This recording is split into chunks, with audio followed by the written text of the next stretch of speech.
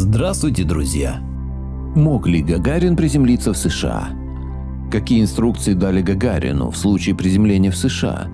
Теперь уже хорошо известно о том, что во время полета Юрия Гагарина имели место 11 нештатных ситуаций, каждая из которых могла стать причиной, если не гибели космонавта, то очень серьезных осложнений в ходе самого полета и в особенности приземления. Тормозная система автоматически включилась, как и было задано, на 67-й минуте полета, однако дальше все пошло не совсем по плану. Из-за технических неполадок тормозная установка выдала неполный импульс. Двигатель отключился, но скорость корабля снизилась на 132 метра в секунду вместо 136, необходимых по расчетам. Из-за этой ничтожной на первый взгляд разницы в 4 секунды изменилась траектория спуска востока. В результате корабль перед входом в атмосферу 10 минут беспорядочно кувыркался со скоростью вращения 1 оборот в секунду. Гагарин описывал это состояние так. Получился кардебалет, голова-ноги с очень большой скоростью вращения. Все кружилось, то вижу Африку, то горизонт, то небо. Только успевал закрываться от солнца, чтобы свет не падал в глаза. Я поставил ноги к иллюминатору, но не закрывал шторки. Мне было интересно самому, что происходит. Я ждал разделения. Однако из-за неполной выдачи тормозного импульса разделение блокировалось, и спускаемый аппарат входил в атмосферу в связке с приборным отсеком. Космический аппарат начал самостоятельный спуск лишь через 10 минут после начала торможения, находясь уже в атмосфере на высоте 110 километров. Перегрузки в этот момент были таковы, что Гагарин был на грани обморока. В глазах плыло и серело. В это время космонавт увидел в иллюминатор, что капсула объята пламенем, а по стеклу течет струйка расплавленного металла.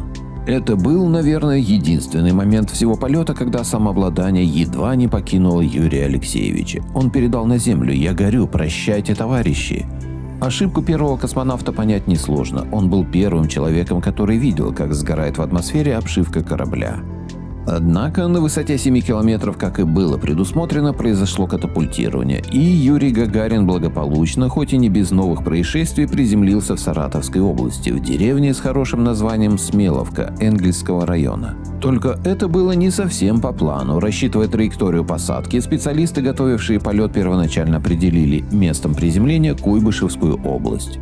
Мог ли Гагарин сесть не на территории СССР? Как сейчас известно, мог. Давыдов, до 2013 года занимавший пост главы Роскосмоса, в своем интервью «Голосу Америки» заявил: теоретически это было вероятно, он вообще мог приземлиться в любом месте, над которым летел, если бы не сработала тормозная система.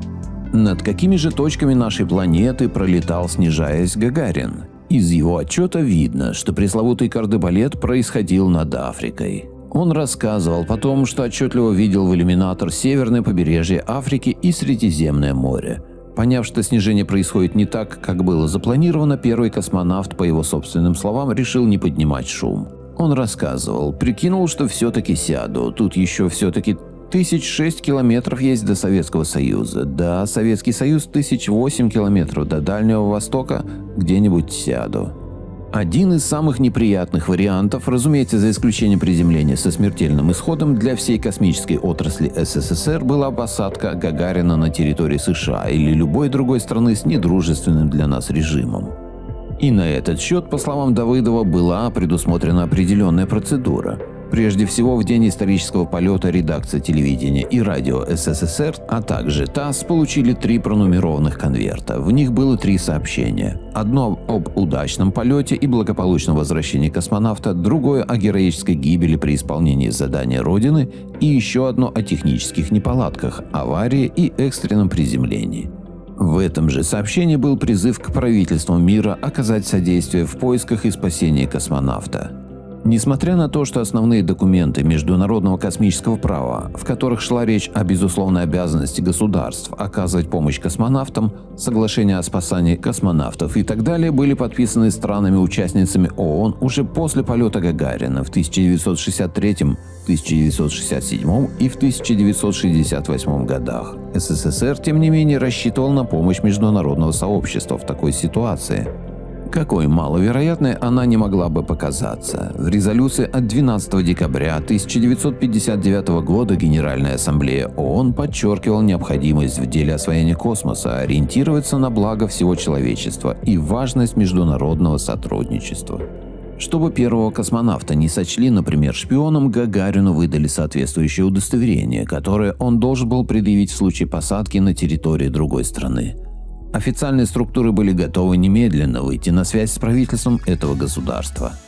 Но, как мы знаем теперь, ничего этого не понадобилось. Гагарин сел в СССР и даже, несмотря на все нештатные ситуации, не особенно далеко от расчетного места посадки.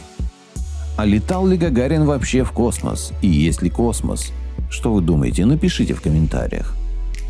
Благодарю всех, кто подписался на мой канал и смотрит мои видео. Ссылка на статью в описании. Поделитесь моим видео в соцсетях с родными, друзьями и знакомыми.